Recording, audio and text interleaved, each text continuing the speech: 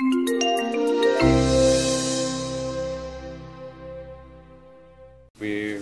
very pleased to welcome Howard Schubiner. Howard talks at Google Seattle. Howard is a doctor. He's an internist at Providence Hospital in Michigan, and also a professor at Wayne State University, College of Medicine. Michigan State. Michigan State, oh yeah. We switched. Oh, Michigan State University. He's published 2 books now, Unlearn Your Pain and Unlearn Your Anxiety and Depression. And he's coming out with a 3rd book soon. So, yeah. Please welcome Howard Schubiner. Thank you. That's kind. Thank you. I'm going to tell you a story. It's a uniquely American story. And to borrow a phrase from a TV show that I've never seen but heard of, it's an American horror story. This is a guy, 41 years old, who I saw for low back pain 7 years. It started, he was 34, so he was running. He had no injury, but he started having pain in his back while he was running one day. It was kind of a dull ache. It kind of came and went. Not a big deal, but it just gradually got worse over time. Eventually, it became constant, mainly on the lower left side of his spine, in the lumbar area. But sometimes it would be kind of more on the right side. Sometimes it would shoot down to his butt. He started having trouble sleeping because he was in pain. There was no neurological impairment, meaning reflexes are normal, strength is normal in his legs, sensation is normal, no evidence of any nerve damage. That was good. EMG is a test to test for nerve damage. That was normal. So he had an MRI. That's going to tell us what's wrong with him, right? Maybe. He had degenerative disc disease, and he had a moderate disc bulge at L4-5. So he started to get treatment, physical therapy, another course of physical therapy, not helping, pain management specialist, injections in the spine, not helping, Botox injections, piriformis injections is in the butt, more injections, a TENS unit. Let's try to distract your brain from pain by giving you this electrical stimulation. He got duloxetine, that's an antidepressant. He got gabapentin, it's a nerve pill, kind of like Lyrica. Someone gave him opiates. Is that a good idea? Well, but it wasn't getting better. So he said, well, I'll go another route. Let's try acupuncture. I'll take yoga. 2 years later, nothing's working. So he goes to the surgeon. The surgeon says, well, we can fix that disc, L4-5, bulging disc, no problem. He gets a fusion, L4-5. Doesn't help. Years go by, a year after that, another doctor says, well, your SI joint, the joint connecting the sacrum and the pelvis. SI joint's kind of like a joint connecting your ribs to your sternum. It's not much of a joint, but there's some arthritis there. We can fuse that. He had that surgery. Not better. When he was 42, started having neck pain. Now we got a whole nother thing to worry about. The MRI of his neck, facet degeneration, disc space narrowing, a small disc bulge. That doesn't sound good. He goes to see the neurosurgeon. He says, well, you're not a candidate for surgery in your neck. But epidural injections, he decided he already tried that in his lower back. He didn't want to do that. And his pain just continued. So he has lower back pain, he's got neck pain, and then within the last year he started having some stomach sensations, this fluttering sensation in his stomach. So now he goes to a pain psychologist and they give him relaxation exercises. He basically doesn't have a lot of hope of getting better at this point. That's the horror part of the story. So we have a problem in this country. More people are affected by chronic pain now than the combined total of diabetes, heart disease, and cancer. Millions of people are suffering. A lot of back pain, headache pain, stomach pain, pelvic pain, widespread pain that we call fibromyalgia. Certain professions get repetitive strain injury. They get neck strain.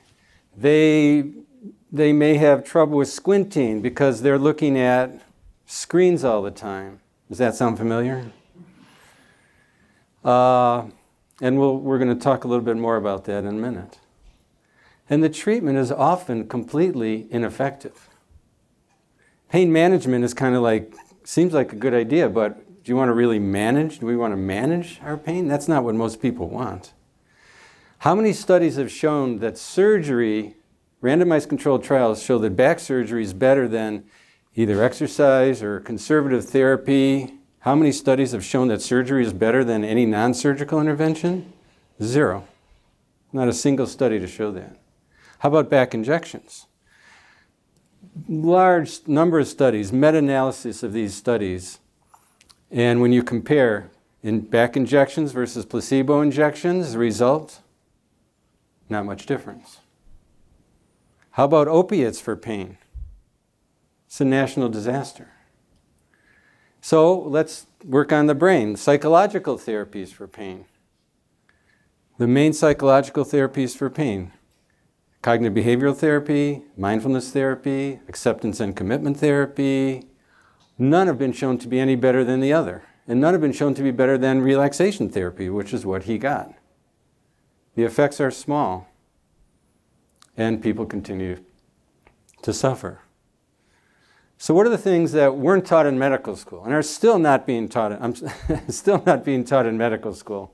I'm working with 3 medical schools trying to get more of this into the curriculum. Well, the power of the mind and the control that our brain actually has over our experiences. A conversion disorder is when someone has a sudden onset of inability to speak, or paralysis of the arm or leg. And what happens is that the arm is paralyzed, and you say, well, try to move it, and they can't. It's completely paralyzed. But in a conversion disorder, there's no medical cause for this problem. It's psychologically induced paralysis. I saw a teenager one time who had a lot of problems leading up to this, and at one point his arm just became dead. He had a huge medical workup, and he started getting better, but he would wake up in the morning, his arm would be fine, eating breakfast, drive to school, gets in the parking lot of his high school, arm dead. 3:30 in the afternoon, the bell rings, gets out of school, arm fine again. Unbelievable. The power of the brain to induce that. Can symptoms be contagious? Can you catch something from somebody? Called social contagion. One of the main symptoms that's been found to have social contagion is repetitive strain injury. In the 1980s in Australia, there was a epidemic of RSI. People were typing, and it got worse and worse, and more people got it. And at one point, the government had to step in and say, no more disability for RSI. And it started going down. How much is typing? We had RSI since computers, so we're typing. We're going like this. Have you ever typed on a manual typewriter? You know what that's like? That's a lot more strenuous, and we didn't have RSI when people were doing that. I know a guy who went to grad school, and as he was going to grad school, he was kind of tense, a lot of things going on, and he had this thought: I hope I don't get RSI. Hope I don't get RSI. Hope I don't get RSI. Guess what happened? He got RSI. And then his hand's hurting, and his wrists are hurting, and it goes from one arm, goes to the other arm, and he becomes kind of incapacitated. And he eventually found the work that I'm telling you about. He's fine now. But, for example, I had a woman who had, and you think of structural, we think that all pain is structural. And I had this woman who had pain with typing Monday, Tuesday. It got worse as her week went on. By Friday, it was excruciating. So that sounds pretty structural, because the more she's typing, the more it hurts. And I asked her, does it hurt any other time? And she said, yeah, Sunday evening. Are you typing on Sunday? No. What's going on? Her brain is anticipating it. And that was the moment. That's the house moment. I go back to the 70s. The Columbo moment. The Sherlock Holmes moment where you go, okay, now we know what this is. And she's fine now. How many of you have regular hallucinations? Is that common? Not really. So, yeah, join the group. We think of hallucinations as being crazy. But how many of you have had the experience where you felt the vibration of your cell phone in your pocket when it wasn't vibrating? There we go. That's a hallucination. One study showed 90% of college students had that hallucination. The brain commonly creates a whole range of experiences that I'm going to talk to you about. And do you know where you hold stress in your body? Do you know when you're stressed? Where you feel it in your body? Do you have any sense of that? Most people do. But we think of that as a different category than what this guy I was telling you about has, because his problem is severe. So, our brains construct our experience. Vision is constructed. Have you ever tried to find an icon on your cell phone when it was in a slightly different place? Or when you're not expecting the color or whatever it is, you don't know exactly where it is, and you're looking at it, but you can't see it. We see with our visual cortex. And about 10% of the fibers that go to our visual cortex come from our eyes, from the retina. 90% come from within our brain. I'm sure you've seen this picture before. What do you see? It's interesting how what we see is actually a neural pathway, kind of what we expect to see. Can you switch it? Do you know what I'm talking? Does everyone see there's a younger woman and an older woman? And can you switch it? Can you just try to look at one? Or does sometimes you get stuck in one mode? Oftentimes we get stuck in one mode, and we have to say, what mode are you stuck in? If you're stuck, which one, the older or the younger?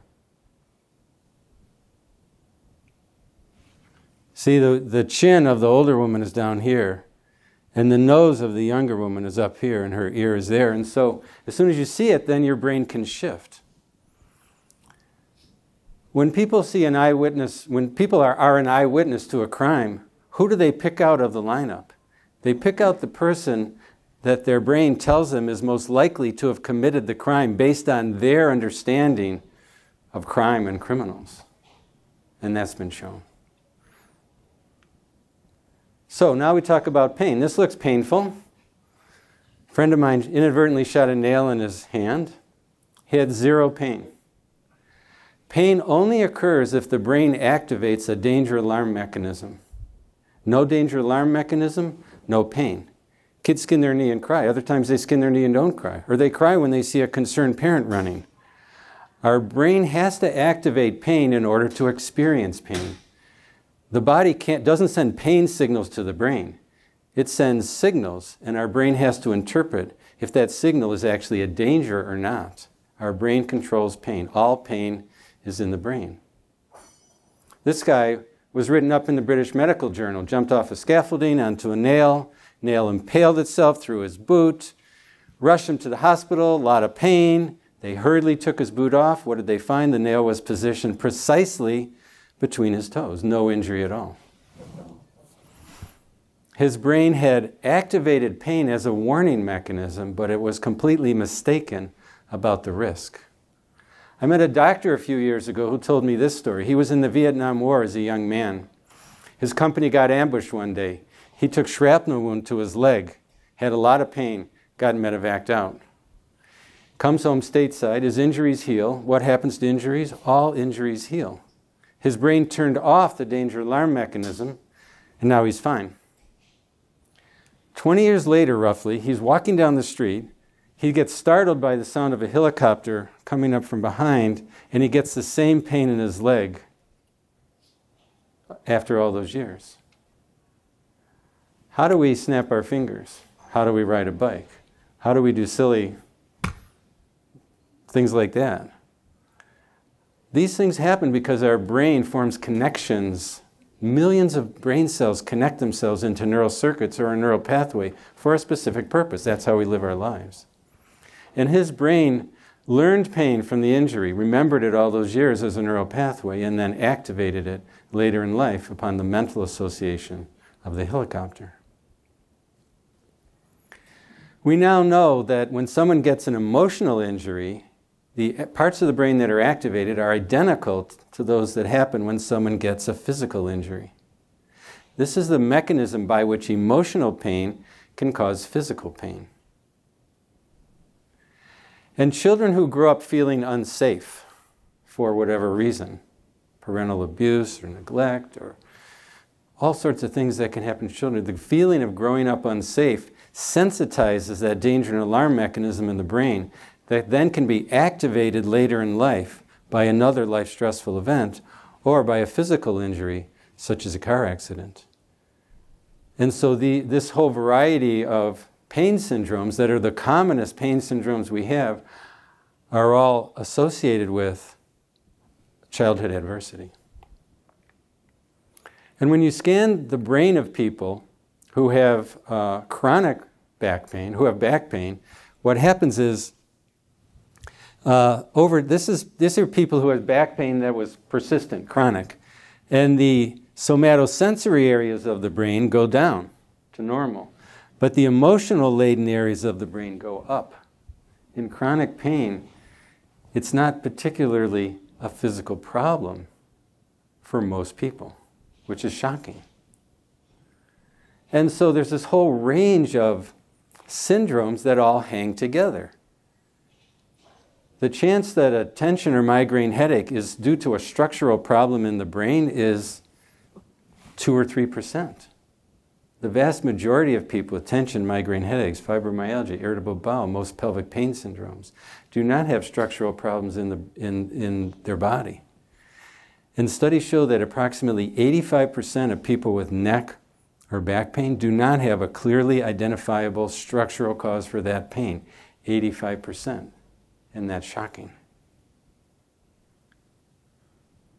So what happens is that you may have somebody who's, let's say their father was, I'll exaggerate a little, not you, me, their father, my father, talking about me now, was, kind of critical and could be judgmental, a little bit harsh, and you have a sensitive young boy growing up in that environment. It certainly wasn't abusive, but the danger pathway becomes a little bit sensitized. And then you get to internship. So the first day of my internship, I'm a terrified young doctor. I start getting diarrhea. It lasts for 6 months.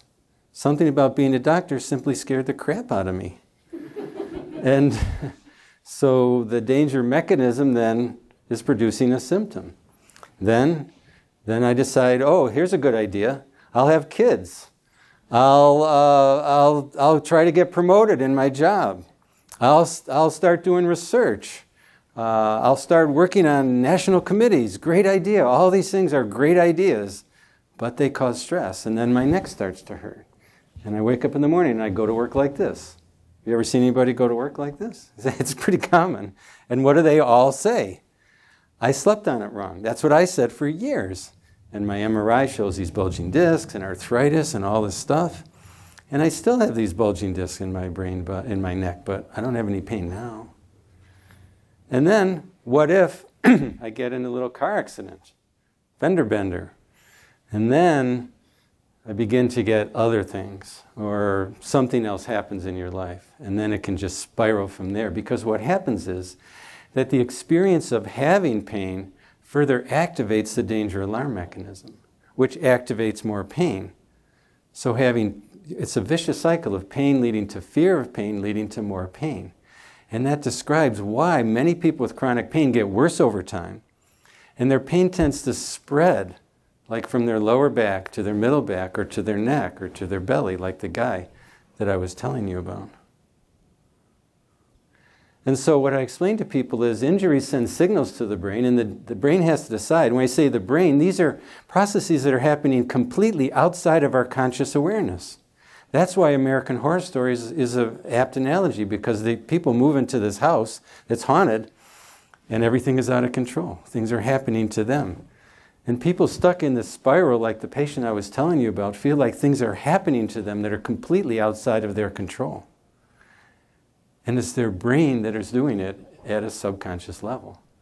And emotional injury can activate the danger signal in exactly the same way as physical injury. And then pain becomes learned as a neural pathway. So when I evaluate patients with pain, and there's other I should mention other things that are connected to this. So people with fatigue, insomnia, anxiety, depression are common ones. But if we're talking about pain, we're trying, my job, number one, is this a structural problem? Like, you know, you fell on your wrist, it's broken, you need a cast? Or is it a neural pathway problem? Because pain is a message that our brain is giving us. It's our job to encode it. I saw a woman a few years ago who had pain in her butt right here. And I said, well, when did it start? She said, well, right about the time my husband retired. And if you think about it, you guys aren't thinking about it. Are you thinking about it? That's a very different message. So my first job is to rule out a structural disorder. The guy that we're talking about, he had had everything done to him that could be done structurally. Nothing had helped. He had a bulging disc. They already fixed it. They fixed things that weren't even broken. And so there's no evidence. He had no evidence of nerve damage. There was no evidence that he had a structural problem. So now my second job is to say, well, if we can rule out a structural problem, maybe we can rule in a neural pathway or a brain-induced problem. Well, this is a very important slide. It's a meta-analysis, 3,300 people, a bunch of studies lumped together. If you take completely healthy, pain-free 30-year-olds, and you give them MRIs, 50% of them have disc degeneration. 40% have bulging discs, completely pain-free. If you take 50-year-olds, those numbers are 80% and 60%.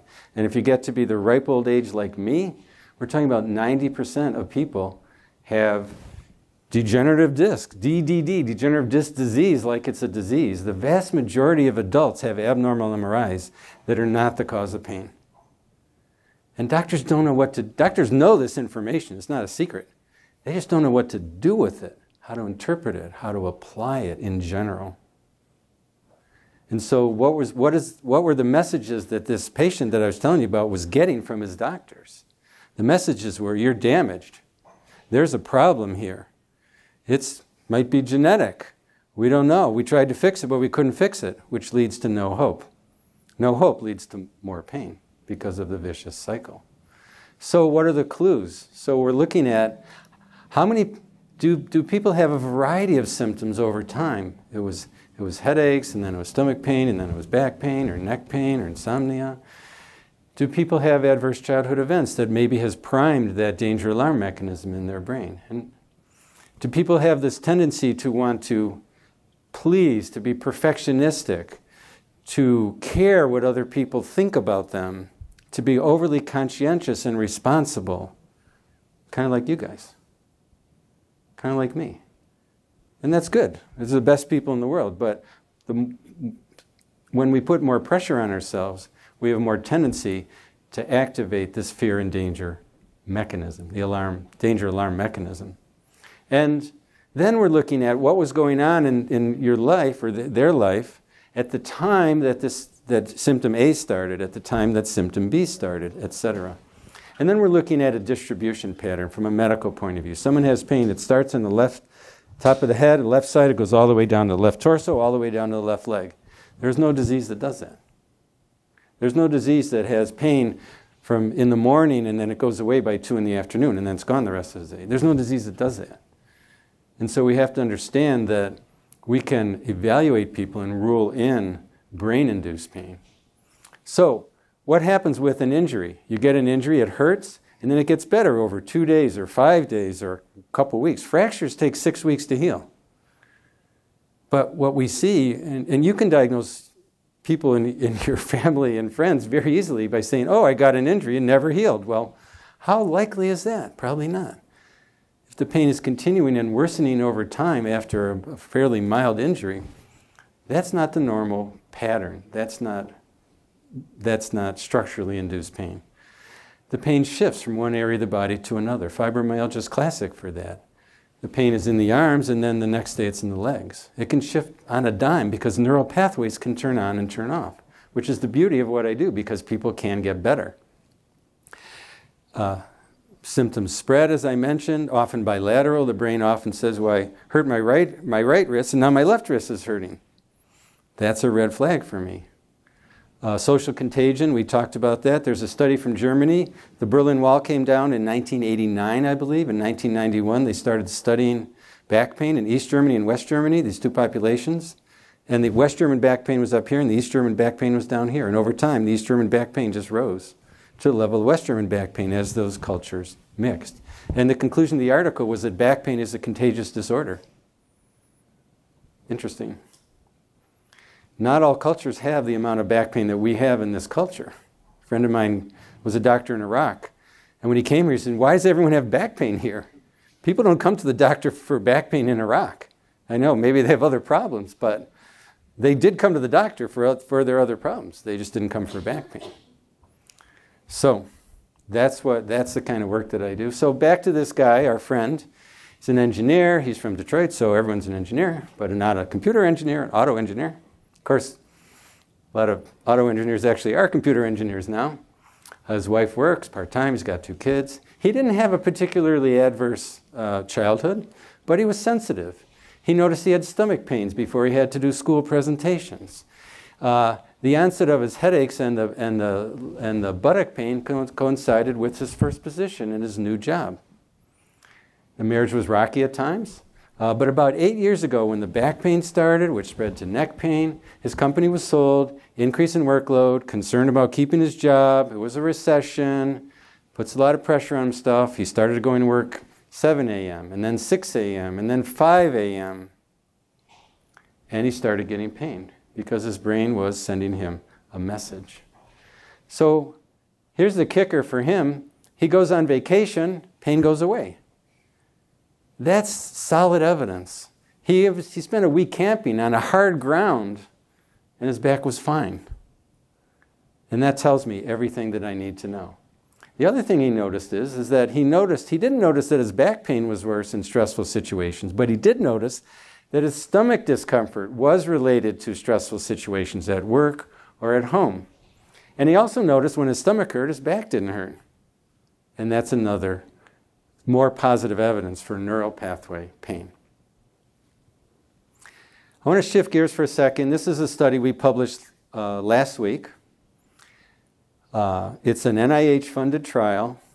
It was directed by an extraordinary colleague that I have, Mark Lumley at Wayne State University. And we randomized 230 people with fibromyalgia who have severe and chronic pain but no tissue damage in the body to 3 groups. And this was a 3-arm study. The first arm got education for fibromyalgia as a control group. The second arm got the standard pain psychology, cognitive behavioral therapy, done by our excellent colleagues at University of Michigan, specifically designed for fibromyalgia. And the third arm was an arm that Mark and I devised. And we based it on the work of one of our colleagues, Dr. Alan Abbas. And in this group, we talked to people about the connection between emotions and pain. And we asked them to do the difficult work of looking at, recognizing, experiencing, expressing, and processing emotions that they may have avoided in their life, such as anger, guilt, sadness, and compassion.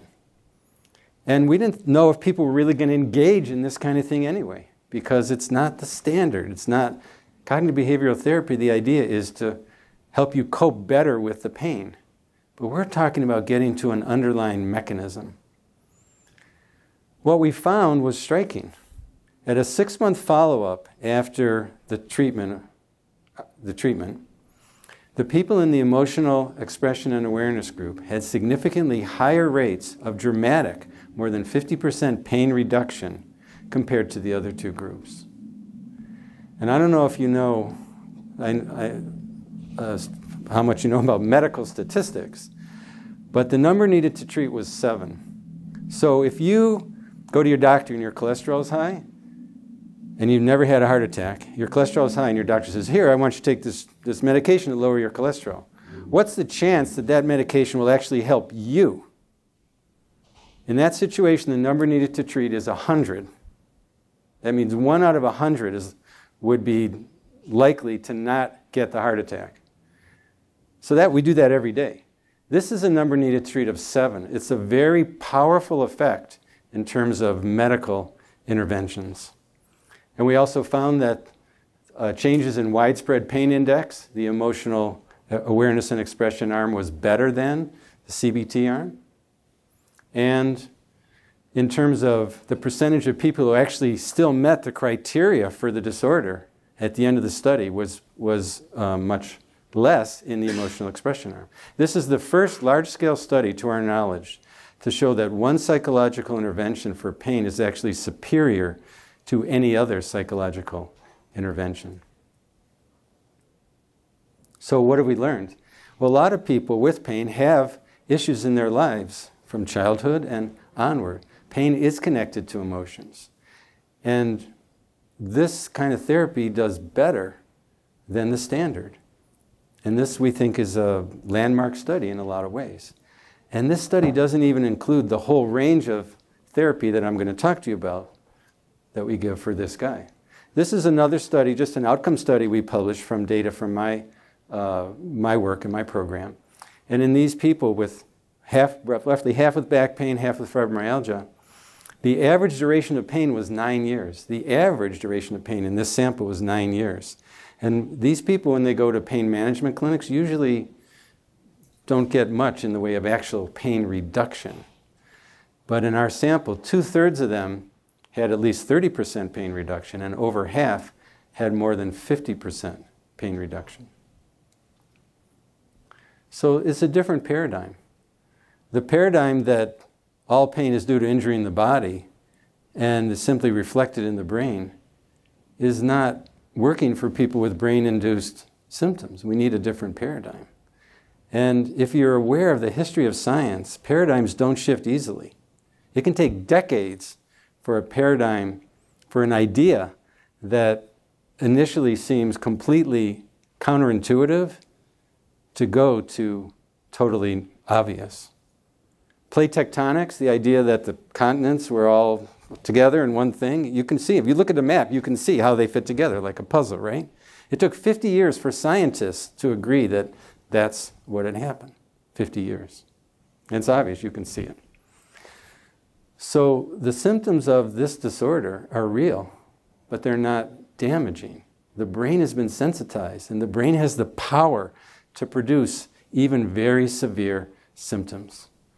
And most people have this, at least to some degree. It's a very common phenomenon. We believe that the majority of people with chronic pain have this phenomenon and are being treated by an old paradigm.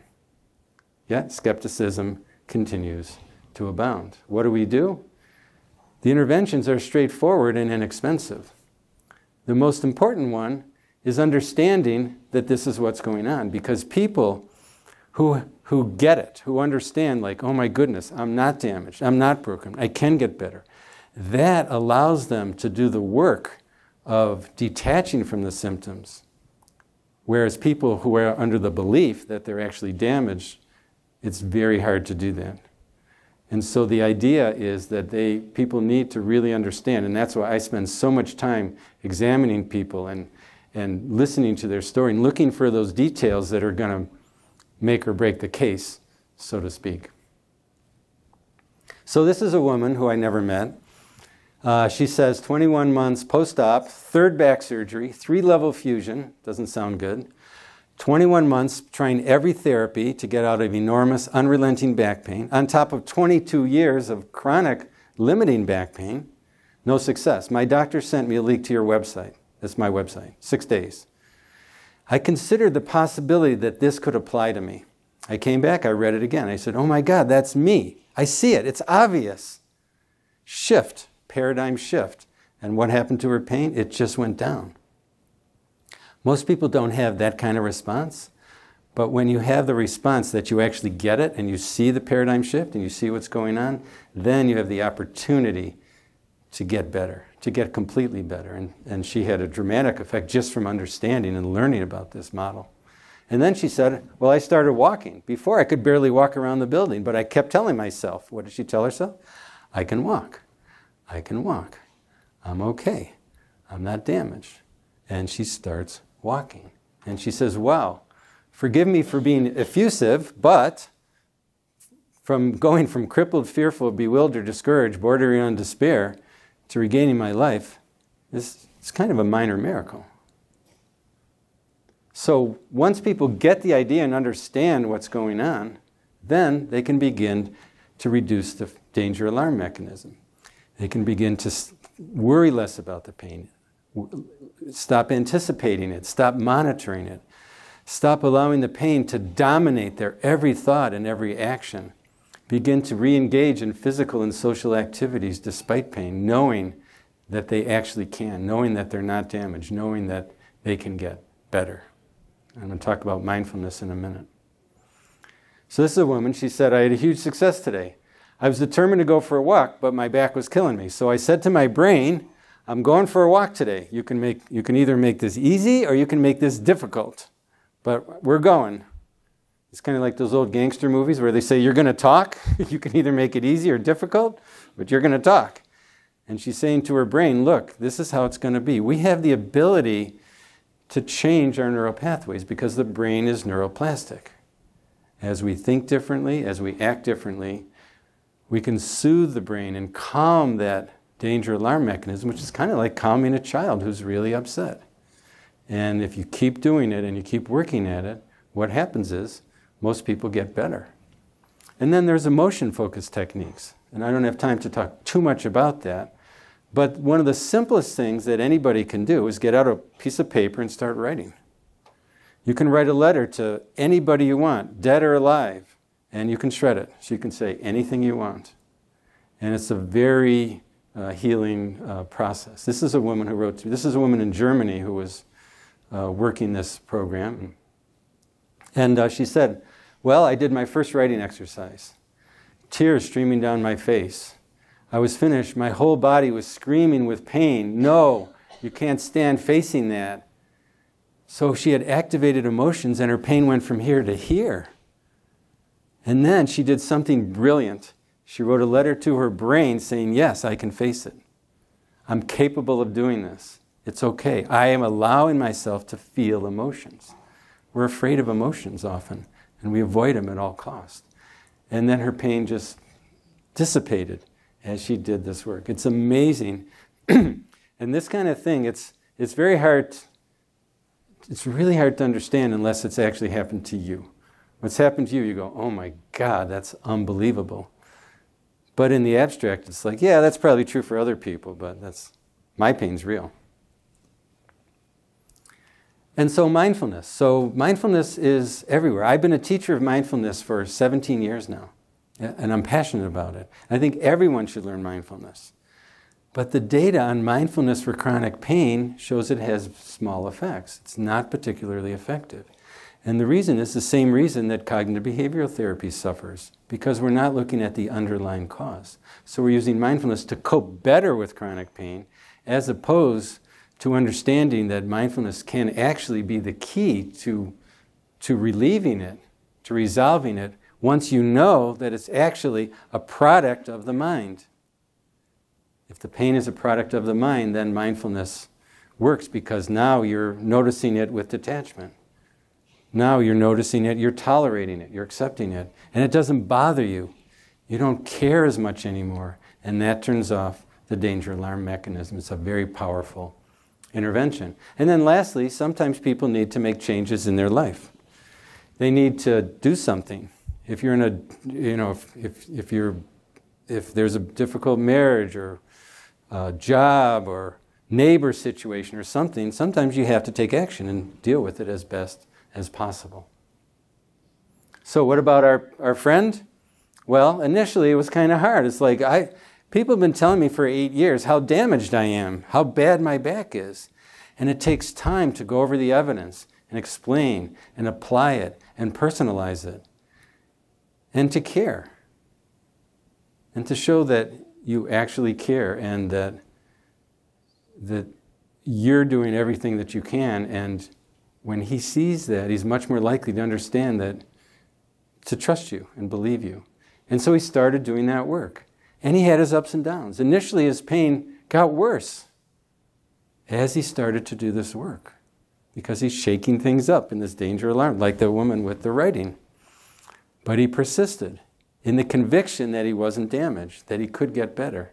And about 4 months later, he was basically pain-free. He was fine after 8 years. Back pain, neck pain, and stomach pain, all caused by the same underlying mechanism. And these would recur at odd times. Every now and then, all of a sudden, he would get an ache or a twinge or whatever. And what's going on? His brain just going like, oh, neuropathy, I remember that. Zing. And then you get the pain. But he knows what it is now. He doesn't immediately go to fear or frustration or worry. He just says, oh, that's my brain. No big deal. Goes on. Goes away. Or when he has a stressful life event, the pain comes as a message. We need pain. Pain is very important. And so it serves as a protective mechanism. Children who grow up without the ability to feel pain often die at an early age. So we need pain. Yeah, and in his case, he's got a great barometer. Whenever his stomach's bothering him, he's going like, oh, maybe I should check out what's going on in my life because something's bothering me, and that's a gift. So research now confirms that all pain is a protective mechanism via neural pathways. It can be triggered by structural disorder or by simply the neural pathways in the brain. And a significant proportion of pain that we have is brain-induced. MRI findings are often not correlated with pain. And we can make this distinction between structural pain versus non-structural pain, or sometimes it's a combination of the two, because the treatments are radically different. And reversal of this syndrome can occur when you combine an understanding of it, when you combine the cognitive, behavioral, and the emotional interventions. The results can be dramatic. So as I said, paradigms don't shift easily. As Sherlock Holmes said, there's nothing more deceptive than an obvious fact. You, just hearing what you heard today, and maybe you knew all this stuff, but you will run into people with this syndrome frequently. It's that common. And it's easy to recognize when you just know what you're looking for. And how are most people going to react if you happen to mention it? Disbelief and outright rejection. That's what happens. But the more people who understand pain the way you do now, the more likely the paradigm will shift. This website, the TMS Wiki, is a nonprofit website, clearinghouse for information on this. The next URL is for a 3-minute animated video made by my colleague Alan Gordon. And there's a bunch of books that all explain this. And eventually, what happens a lot of times is people initially reject the idea, but then they hear about it from somebody. And then somebody else happens to mention, somebody else happens to mention. Eventually, they take a look. And eventually, they look at themselves. And it's hard to do, to self-reflect. But the bottom line is that the reign of pain lies mainly in the brain. So, thank you for letting me be here. And I'll be happy to answer questions.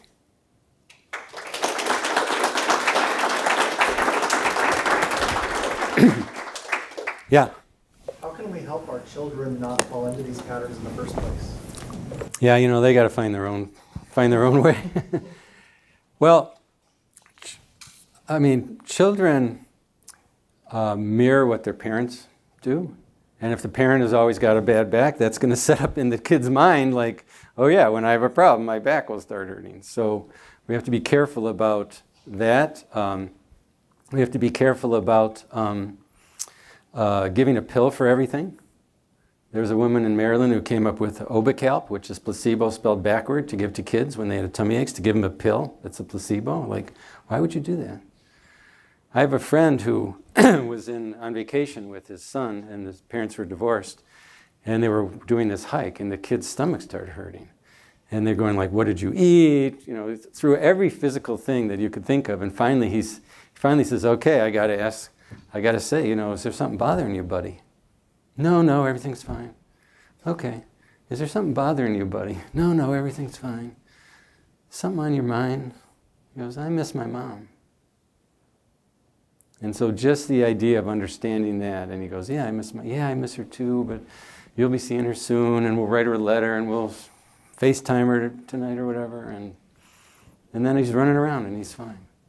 And so The more we understand, the more we can bring our kids up to understand. Other questions? Yeah.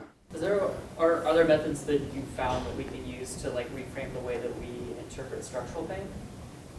Are you saying that can we use the mind to help structurally induce pain? Is that the question? Yeah, that's correct. Yeah. Well, you can use the same things. I mean, the brain, you know, a guy with the nail in his hand, the brain can actually reduce structural pain. And so when studies show, for example, when someone gets a pain that, someone gets a pain that's intentional, hurts a lot more than if it's accidental. And we know that, something else I was going to tell you. We know that you can tolerate a severe pain if you think it's for a short time, but it's almost intolerable to tolerate a minor pain if you think it's forever. And so framing how we view the pain as how damaging is it and how much can we do and how much do we want to focus on living our life as opposed to letting the pain dominate us. So at least what we can do with structural pain is at least hopefully prevent it from falling into the vicious cycle of it getting worse and worse over time because of increased fear, monitoring, anticipation, and worry about it. Yeah. Yeah. That example you gave of the helicopter who felt pain from the sharp nerve. Yeah, the Vietnam veteran. So it came back in a very small period of time. Yeah. How does he solve that, address that kind of? It was just, it came and went, you know. His brain just turned it on for that moment by that association. So that for him it wasn't an ongoing pain, it was just a short-lived. It just is a great illustration of how the brain learns pain, remembers pain, and then can activate it. A lot of pain is triggered. It becomes a conditioned response. So I say, I know I have a problem with my back because every time I turn here. But the way the brain works is a model called predictive coding. So if the brain thinks something's going to happen, it will create it. So we used to think that when you stand up, that as you stood up, there's a sensor in the carotid artery that would send signals to the brain to say, oh, you're standing up. Brain, send more blood to the brain so we don't faint. It turns out when you think about standing up, the brain activates that mechanism. So the brain is predicting ahead of time what it needs to do. And so every time you bend over, your brain is predicting pain, and it will do it. So people with typing, the brain is predicting pain with typing. Brain is predicting pain when they're sitting. And these are conditioned responses, Pavlovian responses actually, that we can work to eradicate. I had a lot of back pain, and every time I bent over it hurt.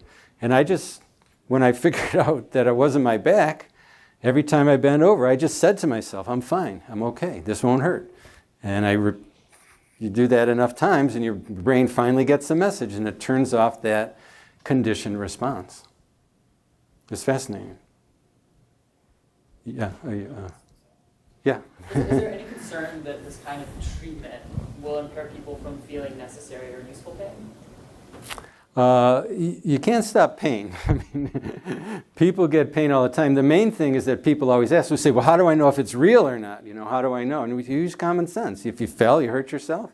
And when I get pain, you know, and I don't know what it is, I go to the doctor and try to make sure. But, you know, with common sense, if it's not getting better or, you know, we just kind of investigate it, then you can tell. But pain's not going away anytime soon.